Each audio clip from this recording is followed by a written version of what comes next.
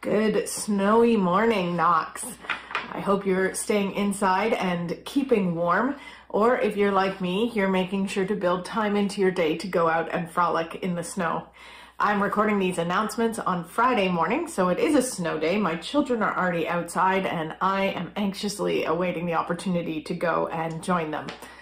Yes, and I suppose to shovel the sidewalk too.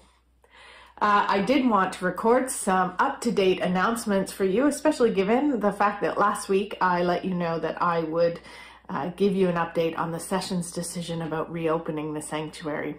So it pleases me to inform you that the session of Knox Oakville has approved the reopening of in-person worship for Sunday, March 13th.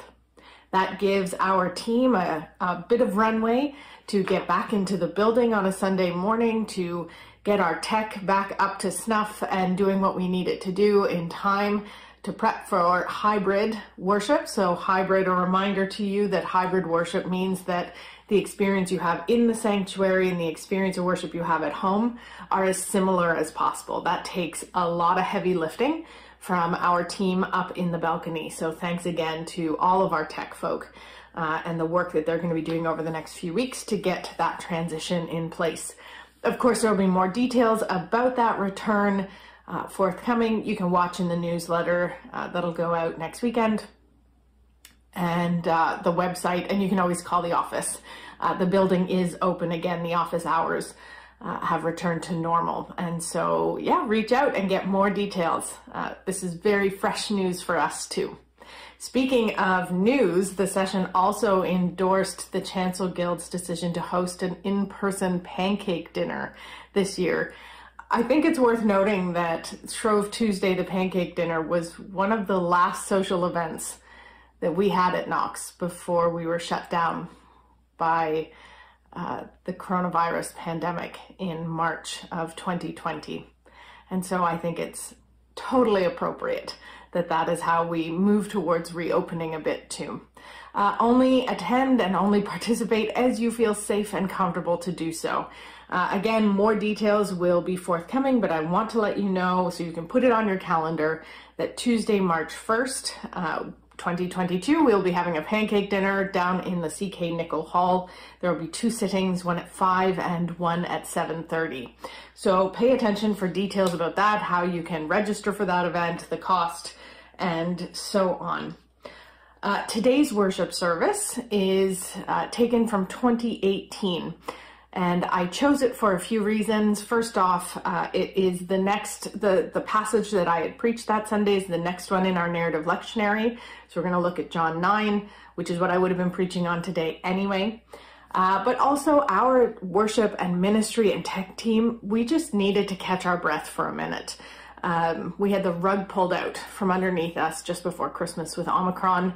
And in order to get really going in time for Lent, which starts at the beginning of March, we just needed a week to catch our breath. And so I selected this service in part so that it's in keeping with the series that we've been working on together for the last few months through worship services, but also just to give the folk at Knox and the leadership just a minute to catch their breath. And we so appreciate your cards and your words of encouragement and your messages and your cookies when you leave them for us. Thank you so much for loving your ministry team at Knox. It makes a huge difference.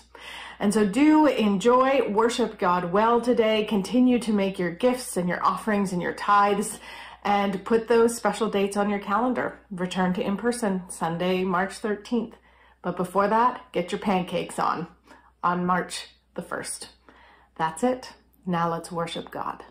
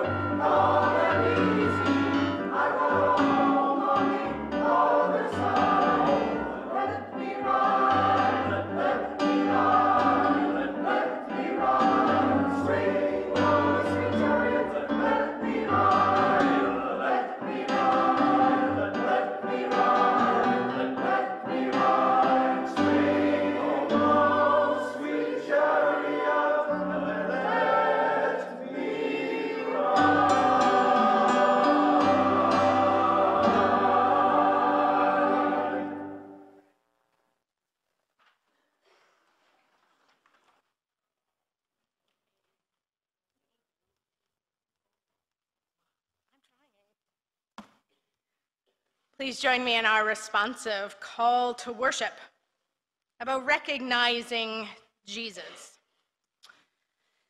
When God appeared on earth in the person of Jesus, most of the world didn't recognize him and therefore did not worship him. Today, we ask for faith that will open our eyes to see Jesus for who he is, that we might worship him in spirit and in truth. People of God, behold your God. We open our eyes to see his glory. We open our ears to hear his wisdom.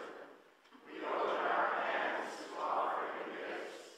We open our mouths to sing his praise. We open our hearts to offer him our love. Jesus.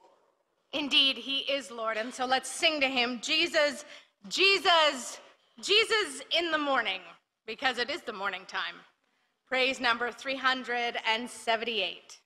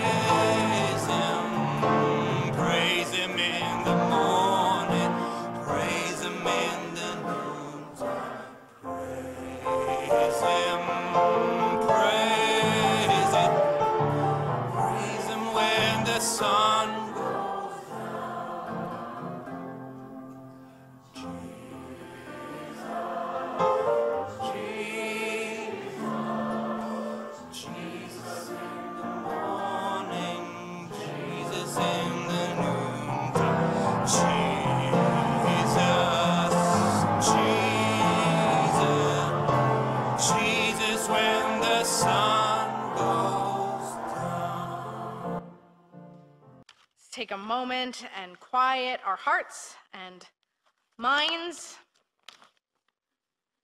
and allow the Holy Spirit to wash over us as we approach the triune God of grace.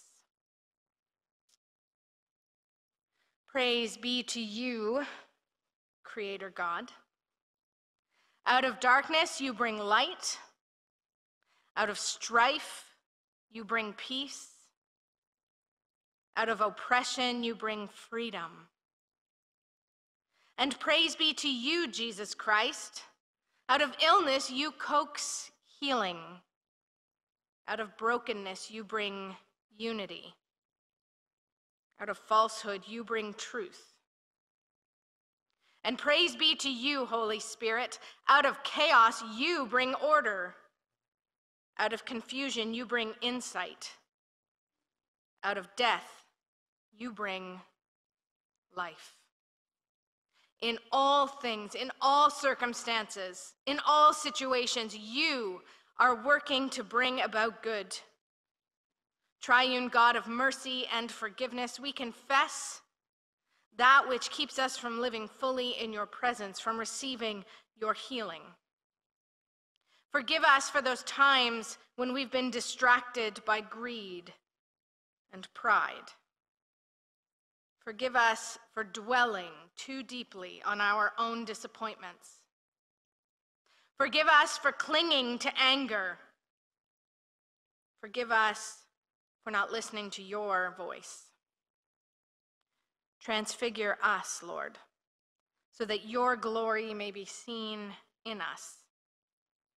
Transfigure us so that we conform more and more to the image of your Son, Jesus, in whose name we pray this morning.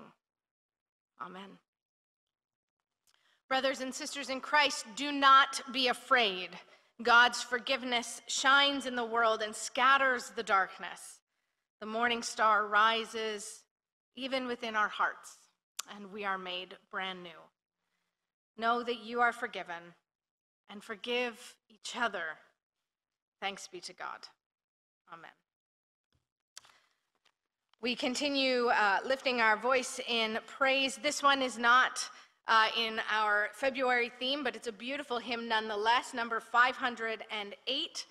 We have a whole section in our hymnal called The Bible, and it's hymns for illumination that we sing together, asking the Holy Spirit to open our hearts and minds before the reading of God's word. And so we're going to sing Praise 508, but only verses 1 and 4. Your word, O God, awoke the uncreated.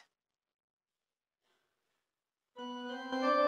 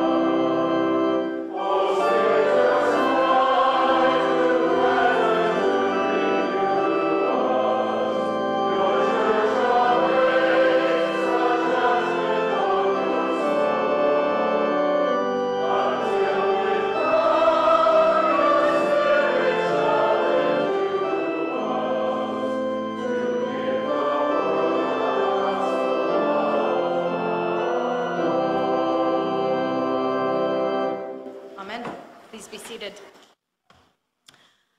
This morning's scripture reading is long. It's a whole chapter. So you're welcome to follow along in the Pew Bible, the NRSV version.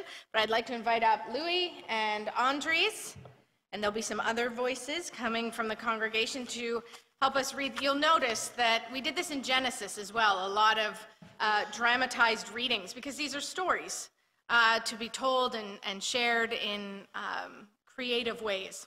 And so we're trying to break it up a little bit. So feel free to just put the Bible down and listen.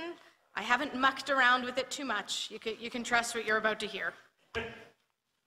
And so John chapter 9. As he, that is Jesus, as he walked along, he saw a man blind from birth.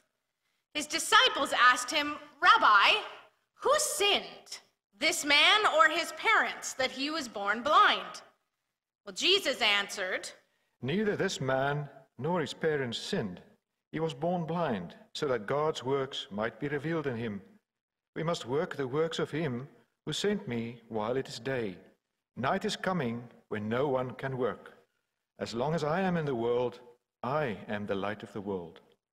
When he had said this, he spat on the ground and made mud with the saliva and spread the mud on the man's eyes, saying to him, "Go, wash in the pool of Siloam."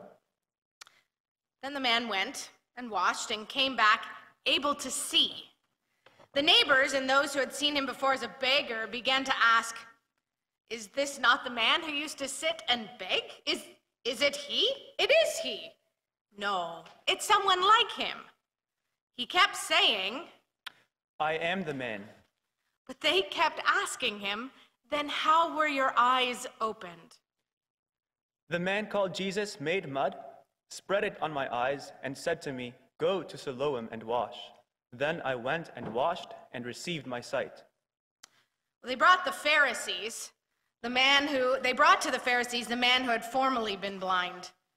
Now it was a Sabbath day when Jesus made the mud and opened his eyes. Then the Pharisees also began to ask him how he had received his sight. He said to them, "He put mud on my eyes, then I washed, and now I see." Some of the Pharisees said, "This man is not from God, for he does not observe the Sabbath." But others said, "How can a man who is a sinner perform such signs?" And they were divided. So they said again to the blind man, "What do you say about him? It was your eyes he opened." And the man replied, "He is a prophet." The Jews did not believe that he had been blind and had received his sight until they called the parents of the man who had received his sight. And then they asked them, "Is this your son, who you say was born blind? How then does he now see?" Well, the man's parents answered, "We know that he is our son and that he was born blind, but we do not know how it is that he now sees." Nor do we know who opened his eyes. Ask him. He is of age. He will speak for himself. Now his parents had said this, frankly, because they were afraid of the Jews. For the Jews had already agreed that anyone who confessed Jesus to be the Messiah would be put out of the synagogue. So for the second time, they called the man who had been blind, and they said to him, "Give glory to God. We know that this man is a sinner." I do not know whether he is a sinner. One thing I do know, that though I was blind, now I see. They said to him, "What did he do to you? How did he open your eyes?" And he answered them, I have told you already, and you would not listen. Why do you want to hear it again? Do you also want to become his disciples? Well, they didn't like that. And they reviled him, saying, "You are his disciple, but we are disciples of Moses. We know that God has spoken to Moses, but as for this man, as for this Jesus, we do not know where he comes from." The man answered, Here is an astonishing thing. You do not know where he comes from, and yet he opened my eyes. We know that God does not listen to sinners, but he does listen to one who worships him and obeys his will. Never since the world began has it been heard that anyone opened the eyes of a person born blind. If this man were not from God, he could do nothing." They answered him, "You were born entirely in sin. Are you honestly trying to teach us?" And they drove him out. Now Jesus heard that they had driven him out, and when he found him, he said, "Do you believe in the Son of Man?" He answered, "And who is he, sir? Tell me, so that I may believe in him." Jesus replied, "You have seen him. The one speaking with you is he."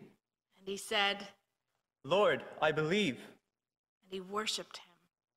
Jesus said, "I came into this world for judgment, so that those who do not see may see, and those who do see may become blind." Some of the Pharisees near him heard this, hissed, and said to him, "Surely we are not blind, are we?" And Jesus said to them, "If you were blind, you would not have sin. But now that you say, 'We see,' your sin remains." This is the word of the Lord. Amen. Well read. Thanks, everyone.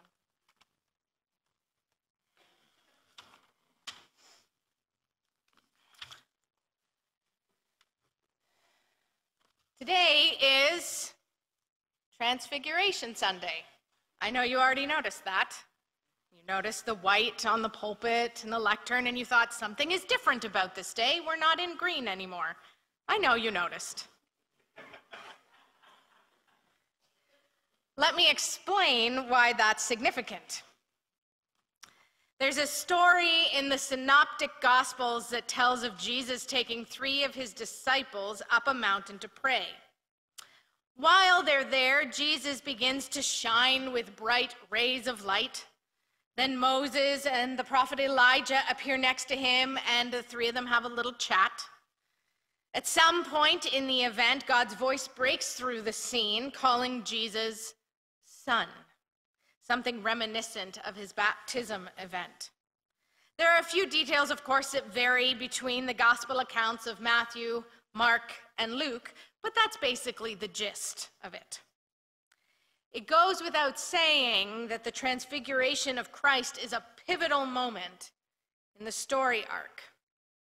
And the setting of it on the mountain is symbolic of the point where human nature meets God's nature, the meeting place of the temporal and the eternal, with Jesus himself as that connecting point, the bridge between heaven and earth. This story is crucial to the Christian tradition. For many Christians in the global church, Transfiguration is actually a major feast day. Eastern Orthodox, Roman Catholic, and Anglican Christians, for starters, mark the event in a grand way. And though we don't get quite as excited about Transfiguration Sunday in the Protestant branch of the global Christian church, and by that I mean we haven't quite made it a day to serve cake at coffee hour, it is still a day marked all over mainline churches in the world. For us, Transfiguration is important. It's important as the gateway to the season of Lent. Lent, and eventually Easter. In the same way, actually, that Christ the King Sunday is the gateway to the season of Advent. Advent, and then eventually Christmas. Chronologically, we just seem to like to be reminded of exalted, cosmic, shiny Jesus right before entering a long season of prayer and penitence, anticipation and hope. What's interesting in all of this, and you're wondering if I've got the wrong notes for the wrong scripture reading this morning. What's interesting in all of this is that the Transfiguration story didn't factor into John's gospel at all. There's no account in our gospel of choice this year reflecting a dazzling, shining Jesus on a hill flanked by force ghosts of Elijah and Moses. So what do we make of that? Well, one theory is that as the final gospel to be penned, John figured the topic of transfiguration had been sufficiently covered by the other gospel writers, and it didn't bear repeating in his own. In fact, that's a current theory for why John's gospel seems so altogether different from Matthew, Mark, and Luke. He simply assumed that his audience would have already read those Gospels, as well as Q and some other writings of the time. So John filled his Gospel with different tales, a supplementary of Jesus' life and ministry. And for whatever reason, he didn't include a story about Jesus traveling up a mountain and being dazzlingly transfigured. There's no shine, Jesus, shine. So what does that mean for us? It means that while our brothers and sisters in Christian churches around the world today mark the celebration of Jesus' transfiguration, as recorded by Matthew, Mark, or Luke, we and those following the narrative lectionary are left with a bit of a head scratcher. John's tale of Jesus healing the man born blind. Substantially less dramatic, markedly less dazzling, not a feast day, nobody even brought cake. Nevertheless, as I prayed over this passage, as I crawled inside of it, I found myself asking this question over and over and over again. Is Jesus the only one who experiences transfiguration? What of the transfigured believer? That is, what does it look like to be transfigured by an encounter with the living Lord of life and light? To be named and claimed by God, by the God of creation, to be called son or daughter. Taking the blind man as an example, I wonder if something far more substantial than ocular regeneration took place that day. I wonder if we could call the outcome of his encounter with Christ a transfiguration of sorts. Now, here's the problem. We live in a world in which you almost get the impression that there's a standard template for life of faith in Christ. We ask things of each other like, so when did you become a believer? Did you say the special prayer? Did you have a conversion experience? Have you been a follower your whole life? Or perhaps you've been a churchgoer your whole life, but you're still not sure about this Jesus fellow. The truth of the matter, or at least the truth as presented by John in his gospel, is there is not a one-size-fits-all experience of faith. By way of example, let me ask you a question. At what point in this story did the man who was born blind, at what point did he become a believer? At what point? Was it when Jesus touched his eyes with mud and saliva? Was it when Jesus spoke to him, giving him instructions to go and wash? Did he become a believer when he responded to Jesus' directive? Was it when his sight was restored and he could see for the first time? Was it when he told the curious villagers or the irate Pharisees how it was that he came to see? Or was it only at the very end when he finally confessed, Lord, I believe, and worshiped him? At what point did he become a believer? The truth is, his transformation, his transfiguration to discipleship had been a gradual progression. We gather that he was born blind, or at least the NRSV translators felt compelled to add that line into the story. It's not in the original Greek. And that day, he was simply there, sitting, listening to passers-by, hearing them stop and stare at him, hoping maybe they'll toss him a coin, wondering out loud about his condition. I actually wonder if he often whispered under his breath, I am blind, not deaf, you know. This particular conversation this one day was one he probably had heard 1,000,000 times before. Who was to blame for his condition? Was his blindness genetically induced? Was it a punishment from God? Was there something in the water that her mother drank during his mother drank during pregnancy? Was the whole thing maybe psychosomatic? On and on. He'd heard the debates his whole life. The prevailing narrative being that someone must have done something wrong for him to be experiencing such suffering. Sadly, this pervasive and dangerously narrow theology of God's justice is alive and well today, sadly. But what caught the man's attention this day was the voice in the group who seemed uninterested in the question his peers presented him. Who sinned, Jesus, this man or his parents? Jesus doesn't even answer that question, doesn't even give it any thought. Instead, he responds simply about having to work with the conditions we've got. In verse 4 and 5, Jesus says, "We must work the works of him who sent me while it is day. Night is coming when no one can work. As long as I am in the world, I am the light of the world." Then Jesus does something I wouldn't recommend repeating, especially not in the height of cold and flu season. He spits on the ground, mixes his saliva with the dirt, and rubs it in the man's eyes. So gross. I'll admit that I am not a fan of Jesus' methods here. Though,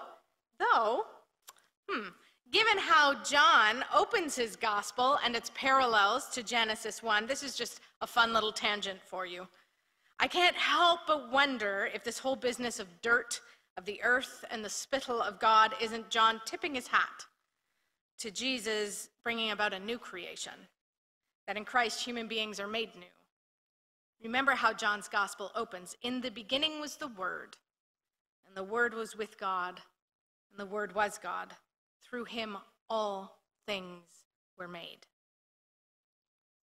In his hands we are shown to be what we truly are meant to be. So we have to wonder, is this when the man becomes a believer then? When Jesus touches his eyes with the dirt of the earth? Now technically, he hasn't gained his sight at this exact moment. Sort of like Schrodinger's cat, actually. Could he see? We don't know. The mud was there.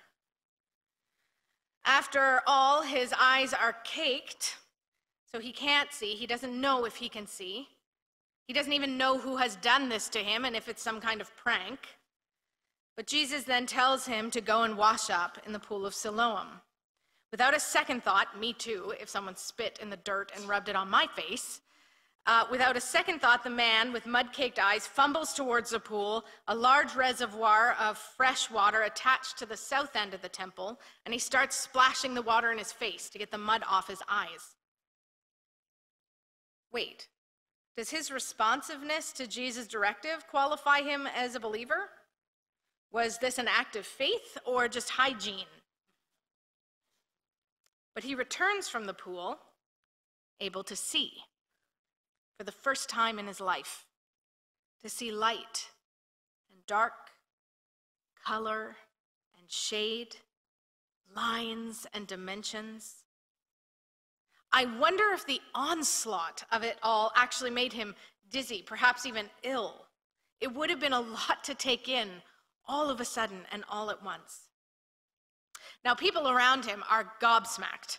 Is this really him? Is this the man, the beggar, blind for as long as they've known him? They can scarcely recognize him. He's standing tall and straight, shoulders back, confident.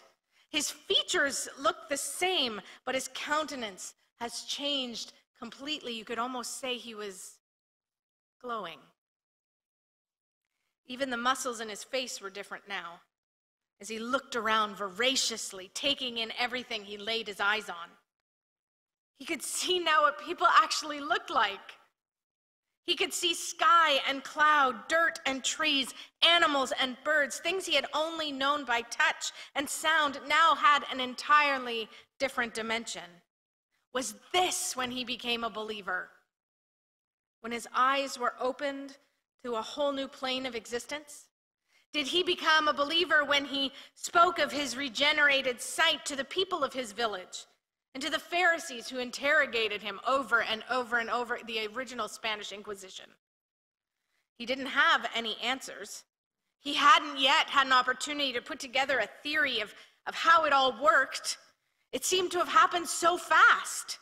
No incantations or decoctions, just some spit in the mud and a wash in the pool. Had it always been that easy? Could he have done that before? His lack of explanation was infuriating to the religious leaders, who very quickly began to suspect heresy, even apostasy. Yet all the man could do was repeat the refrain and testify, "I once was blind, but now I see." Well, the whole thing caused quite a stir, and very quickly word got back to Jesus. He came alongside the man, but of course, the man didn't recognize Jesus' face. He had never actually seen Jesus before. Think about that for a moment. Face to face with the Son of God, the one who had just completely changed his life and yet entirely unrecognizable, a new face to him. And Jesus asks him a question, "Sir, do you believe in the Messiah, the Son of Man?" It seemed an odd question, given everyone else he encountered wanted to know about his eyes and by what means he had come to acquire sight. In comparison, Jesus' question seems completely out of left field. Do you believe in the Messiah? The Messiah? Where? Tell me who he is, where he is, and I will believe in him. And Jesus replies, "You're looking at him." So is this, then, when the man became a believer? It must be, since right after that, he crashes to his knees in confession, "Lord, I believe," and he worshiped Jesus. Through tears of shock and gratitude and pure euphoria, he probably didn't even hear Jesus going on and on about being light to the world, about the one casting light on true blindness and true sight. I wonder if he even heard the Pharisees hissing. So, friends, when did the man become a disciple of Christ? My working theory here, if it hasn't become obvious, is that it was a long process of blindness and sight, of not knowing and then recognizing, of grasping and then understanding, of confessing and worshiping. I actually believe that the man was not simply healed that day, he was transfigured. Little by little, step by step. Transfiguration is no mere transition. No, transfiguration is transfiguration. You are changed. It's internal, it's external, it's confusing and transformative and life-changing and disruptive. Simply put, there is no way you can be the same after an event like this. Yet even the event itself involved a gradual encounter with Jesus. And that's the point, I think. When did you become a believer? You might be able to point to a moment in time, a prayer, an experience. And yet, like the blind man, I'm willing to bet that Jesus has actually been working in your life in the background, mixing mud with saliva, sending you to pools of cleansing, long before you ever even recognized his face. It could be that you aren't yet sure if you even are a disciple of Christ. It could be that you aren't sure yet if you even have seen his face. To you, I say, be at peace. Be at peace because God already knows you. God has already chosen you. God has already called you son, has already called you daughter. The process is actually already happening. Your transfiguration is underway. Perhaps you simply need to open your eyes and see it, or name it, or let it wash over you. Do you believe in the Messiah, the Son of Man? Where is he? You're looking at him, Jesus said. Yet, here's the scary truth about transfiguration. Transfiguration, you'll recall, stands as the doorway to Lent, to that long road towards Calvary's cross, towards death. You see, once God says, "This is my daughter, this is my son," this is no mere baptismal affirmation anymore, or at least one where you can rest on your blessings and laurels. Listen, listen. True transfiguration changes and propels you into a life, into a way of being that manifests the kingdom of God for all to see. And that's dangerous, because it disrupts the world. And when the kingdom of God is visible, when it is palpable, you can be sure that forces perceiving it as a threat, as that which might usurp power, will be poised and will be ready to figure out how to extinguish its light and shut it down. Transfiguration is dangerous. Inevitably, transfiguration leads to the cross. Transfiguration, whether of Jesus in the synoptic gospels or of believers like you and I, according to John's gospel, is no mere demonstration. It's not a party trick of God's glory, but is that which insists that God's glory will persist in the midst of and in spite of all that would point to the contrary. Transfiguration points to the potential of our future, of God's future. Life over death, light over darkness, sight over blindness. But first it goes to the cross. It dies to self. It dies to the ways of the world.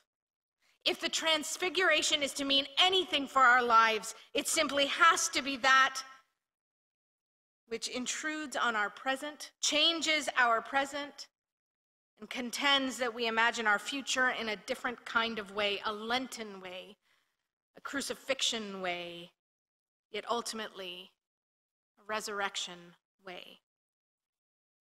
Any encounter with Jesus reveals our future and claims our future. We cannot stay the same after that. A transfigured God in Christ claims each of us as transfigured believers. But he starts doing it often before we even realize it's happening. Encountering Jesus is a process. When did I become a believer? I don't even know if I could say for sure anymore. I know I was baptized as a baby. I know I was confirmed in the church as an adolescent. I know that I chose Jesus very intentionally after a dangerous foray into the darkness. Maybe I'm still choosing Jesus. When did I become a believer? I can't say for sure, because it's been in his hands all along. The life of faith has been a gift to me, and it's a gift to you, and a gift to this world. God's gift all along. And perhaps that seems like a weak explanation, but like the blind man, it's our only testimony. I once was blind, but now I see. Somehow, over time, we've been invited to be transfigured. But know that when you rub that mud from your eyes, it's the cross that comes into view over the horizon. The world's desperate attempt to snuff out the light of Christ burning in you. But hang in there, sons and daughters of God. Why? Because the empty tomb waits on the other side. Hallelujah. To God be all the glory. Amen.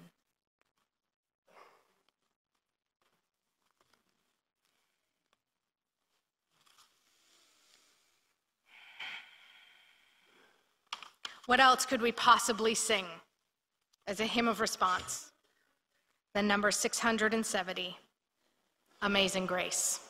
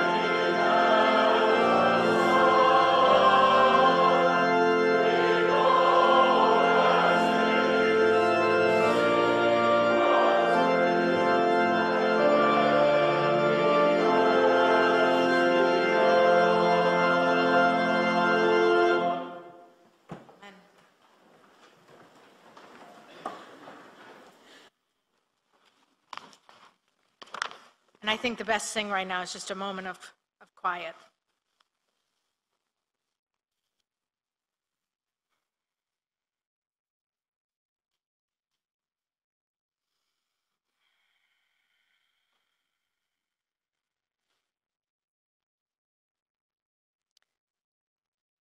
Generous God, you created this beautiful world, a world that reveals your majesty at every turn.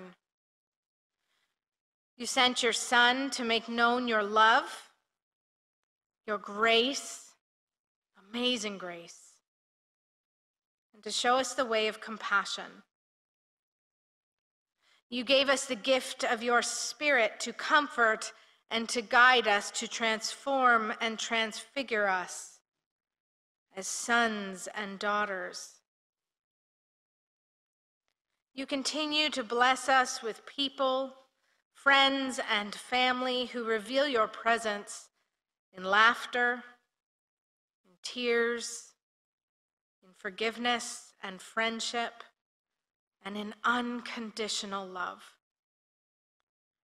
We thank you for your faithful presence in all these ways with us each and every day. Help us to look for you not only in mountaintop experiences, but also in the day-to-day, recognizing that we are works in progress, and you're not done with us yet. Righteous God, ours is a world desperately in need of transformation and redemption.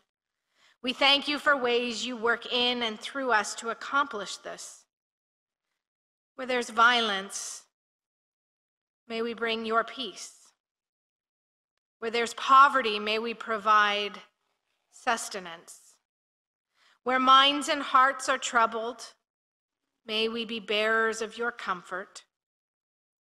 Where there is pain, may we be brave enough to bring what relief we can. Gracious and loving God, make us agents of hope. Hope in a world which cries out for new life. Eternal God, we pray that people everywhere will find strength and energy to shine your light wherever there is darkness, persecution, and despair. Give us all greater delight in your mystery and greater joy in seeking you. Give us eyes to see, ears to hear, hands to help, hearts to love. All this we ask through Christ Jesus, who made you known to us in a new way and revealed your way of love. And now we pray together, singing the words that Jesus taught.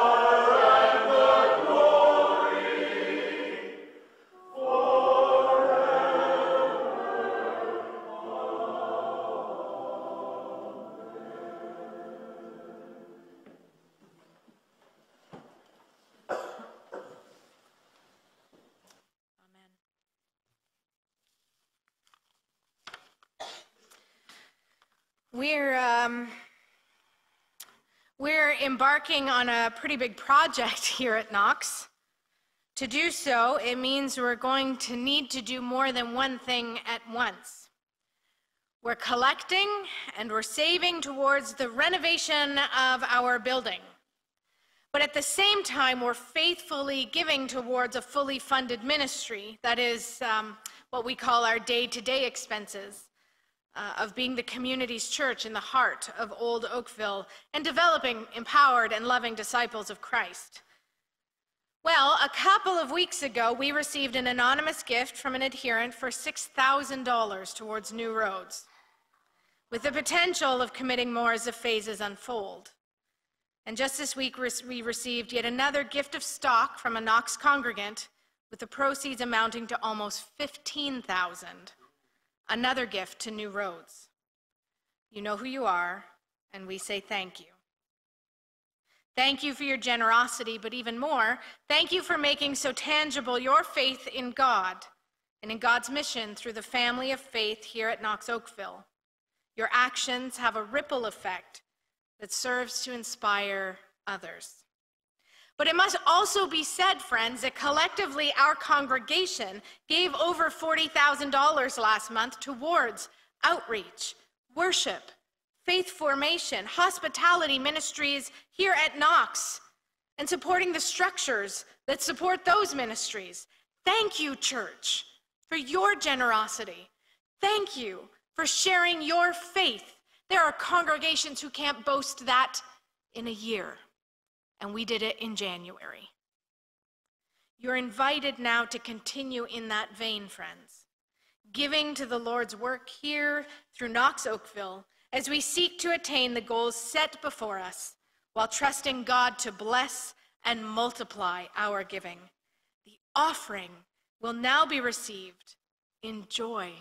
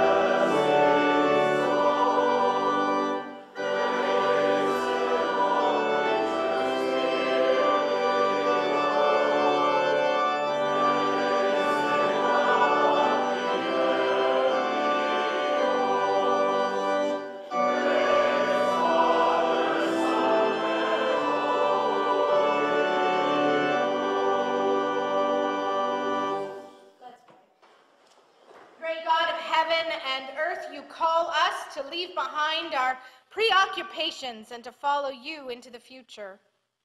Sometimes we find your call challenging. We are comfortable, maybe even complacent in our present.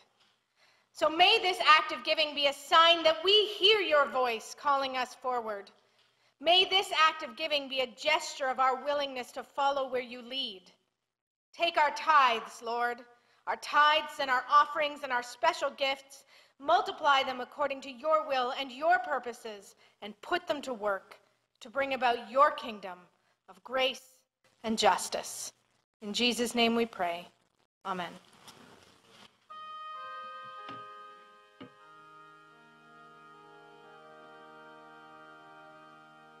Please be seated.